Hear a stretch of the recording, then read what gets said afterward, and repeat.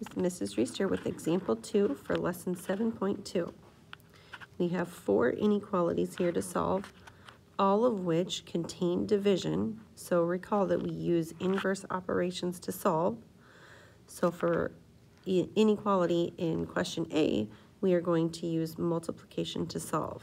We've got x divided by 2 is greater than 7. So to get x by itself, we're going to multiply by 2 on both sides. My inequality stays the same, and 7 times 2 is 14.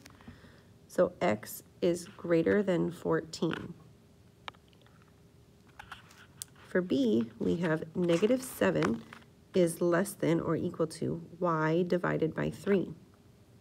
So we're going to multiply by 3 on both sides.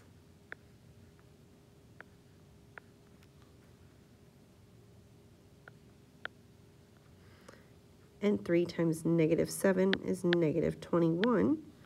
So negative 21 is less than or equal to y. And we could rewrite this, if you would like, to have the variable on the left side. And then we reverse the inequality sign to greater than or equal to.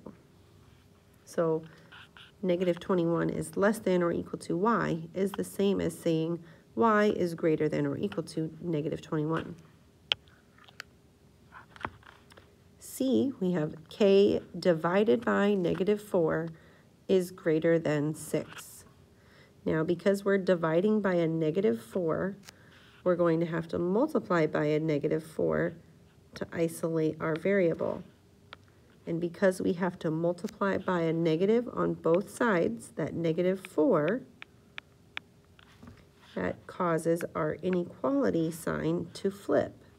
So rather than being greater than, it is now going to be less than, and 6 times negative 4 is negative 24.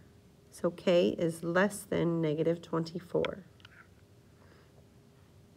And lastly, for D, we have m divided by negative 8 is less than or equal to negative 9. Multiplying by a negative 8 on both sides. My inequality sign is going to flip to become greater than or equal to now. And negative 9 times negative 8 is a positive 72. So m is greater than or equal to 72. Now try the your turn questions and check to see how you did.